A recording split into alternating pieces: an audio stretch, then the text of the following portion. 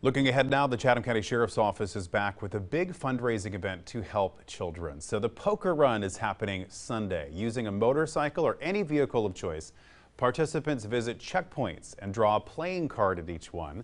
The object is to have the best poker hand at the end of the run. There are prizes for the top 5 winning hands. Registration starts at 8 in the morning. The cost is $15 per hand, $25 per couple.